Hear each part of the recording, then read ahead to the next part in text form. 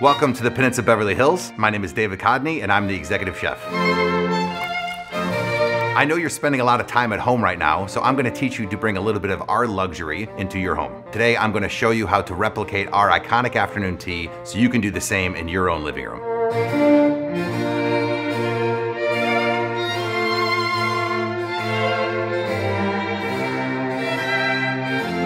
Part of afternoon tea is really the iconic lemon curd. Lemon curd sounds so fancy, but reality of it is it's just like a lemon pudding. So don't be intimidated. We have egg yolks, we have whole eggs, we have, of course, lemons, we have juiced lemons, we have sugar, and we have a little bit of butter, all of which is super simple. What I do is basically when I juice my lemons, I zest the juice inside for two reasons. One is all of this citrus on the outside has this beautiful effervescent flavor to it, and it's really all the perfume. So we add lemons, right? Then we add our wonderful lemon juice. We're gonna add whole eggs, not to be confused with egg yolks. If you have a child in your house at this time and you wanna get some energy out, this would be the opportune moment. Beat these until it's smooth. Take some sugar that you have pre-measured out, not a problem. You're gonna whisk this into similar like a paste. So it's gonna be very loose at this moment. You're gonna stir this over a water bath. A water bath is a pot of water that's gently steaming underneath. It's gonna hit the bottom of your bowl. Make sure you use a Pyrex or something that's heat safe. And it's gonna cook it. It's gonna take about 25 minutes when you whisk constantly. At the very end, when it gets a nice thick custard consistency, similar to like lemon meringue pie, if you will, you're gonna add a little bit of butter. This butter is gonna help make it smooth, creamy, and sexy. Along with the lemon curd and Devonshire cream, there's a couple things that are very, very, very well known. One of them is a scone. So if you've never had a scone before, think of it like a biscuit. A very sweet, kind of a little bit denser, but still crumbly and moist. And if you can see, our scones here that we have are the perfect size. All you need to know is that scones taste amazing. And they taste amazing with tea. So we mix the flours together. So a little bit of AP flour and a little bit of pastry flour together. We take a little bit of our salt, which is very important because it's gonna taste good. Take a little bit of sugar as well. Take a little bit of our baking powder. Baking powder is important. You can use baking soda. You just have to tweak out the ratio a little bit. And all we're gonna do is kind of mix this together until it's very smooth. Everything's kind of mixed ahead. Take a little bit of my butter. This butter we've pre-cut into small cubes. You can do this, it helps out a little bit. Just make sure the butter's cold. When you do this, what you're doing is you're basically mushing this between your fingers, and this is working in the flour and the butter together. This butter is gonna help melt away, and that's where you're gonna get the layers on the scones. Then we take a little bit of our milk that we have, and we take a little bit of our cream. This part is very important that you don't overmix.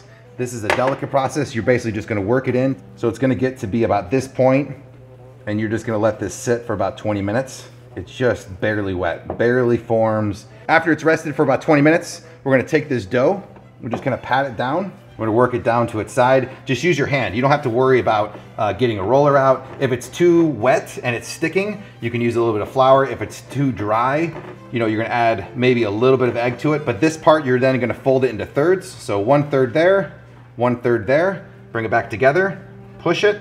Notice you're not rolling, you're just kind of patting things down, and then you cut the shapes that you want. You can use a cutter, you can use a knife. The thicker you want them, about 1 inch thick, or I use from about the form of my finger to my knuckle, and then from there, you cut them into the shapes, you bake them off in the oven, 425 degrees for about 10 minutes. Along with scones, Devonshire cream, lemon curd, you have a couple other things that just must have. One of them is smoked salmon. I don't care where you come from, what you do, really the smoked salmon is the piece of this. We smoke all of our own salmon in house. Don't worry, you don't need a lot of fancy ingredients. You can buy your smoked salmon, you can buy everything else.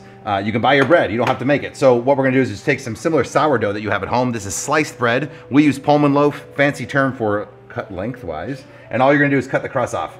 Most tea sandwiches are crustless.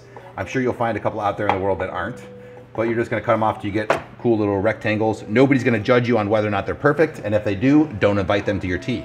You're gonna take a little bit of parsley and red onion, salt, then you take softened cream cheese. Why cream cheese? Why not? You can use a bunch of different stuff. You can cut this 50-50 with sour cream. You can do regular cream cheese. You can do 50-50 cream cheese butter. Traditionally speaking, all afternoon tea was actually just bread, butter, and toppings. Very boring, so we like to do different stuff. If you don't like red onion, fine. You don't have to make it, but this is basically all the accoutrements that I enjoy with smoked salmon. So if you enjoy capers, now would be the time. If you like cornichons, now would be the time. So now that it's soft, it's mixed, very simple. You take your spread, your schmear, your bread and you're just gonna lightly coat this. This is gonna do two purposes. One, it's gonna keep the bread nice and moist for you. Two, it's gonna adhere the topping or the smoked salmon to this, and I'm gonna show you how to make them look nice. Take smoked salmon that we have, and what we've done is we've cut this thin, but not paper thin. You still want some bite to it. A lot of people cut it too thin. They buy machine slice. We hand slice all of our own salmon, so it has a little bit more bite to it. Just wanna fill all the bread, right? You push it down, okay? And then with a sharp knife, all you do is trim up the edges.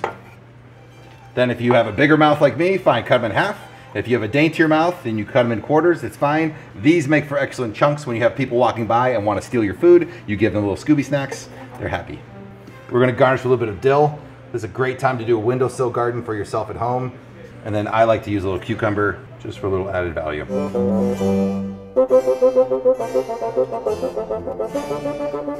So there you have it, our iconic afternoon tea. I hope it brings some sunshine to your day. We can't wait to welcome you back to Beverly Hills.